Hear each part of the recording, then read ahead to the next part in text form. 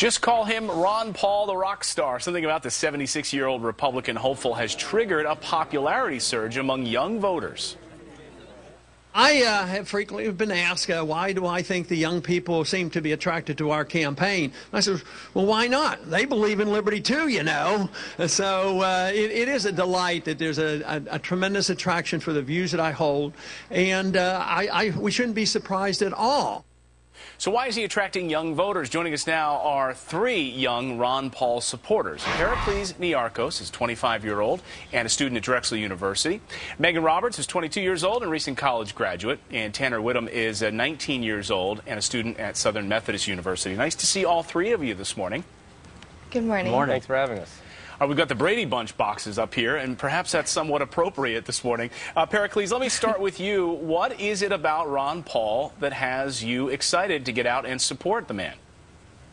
Well, I think probably it boils down to more so the ideas and the cause that he represents than actually the individual of Ron Paul.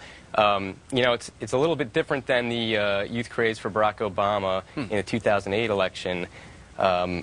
A lot of young people are, you know, they're romantic, they're looking for a cause, they're idealistic, and when you talk about peace and prosperity and individual freedom, I think that's going to draw a lot of attention. Megan, does Pericles have a point here? It's not the man so much as it's the message of civil liberties and the liberty message. And he even had a moment during the debate the other night where he was sort of self-effacing, and he said, look, if I just spoke a little bit slower, maybe I would communicate that message better.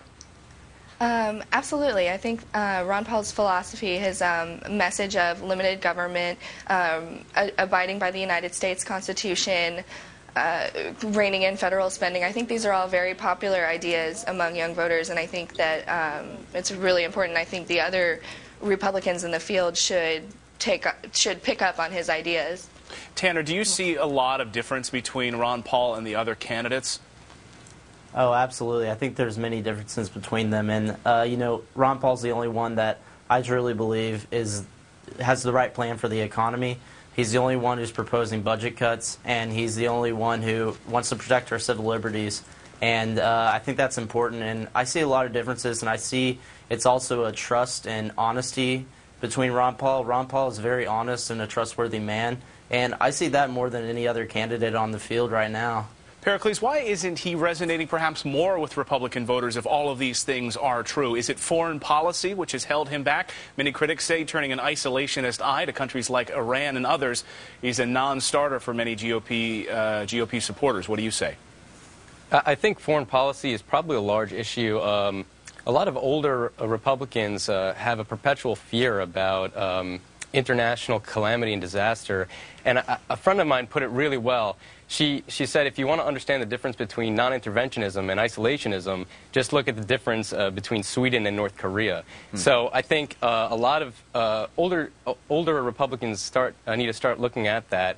I mean, if I were Iran and I had U.S. carrier groups off the coast, I had U.S. military on my borders, you know, I think I'd want to look for a nuclear weapon. Imagine if China had carriers in the Gulf of Mexico. Megan, we'll get you to respond to that same point. Foreign policy, is that one of the reasons maybe he's not resonating with Republican voters as much as some of the other candidates?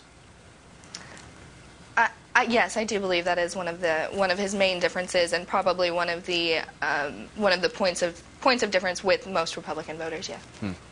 All right, Tanner, Megan, and Pericles, it's great to see young voters who are so engaged in the process, and thank you for waking up early with us this morning. We really appreciate it.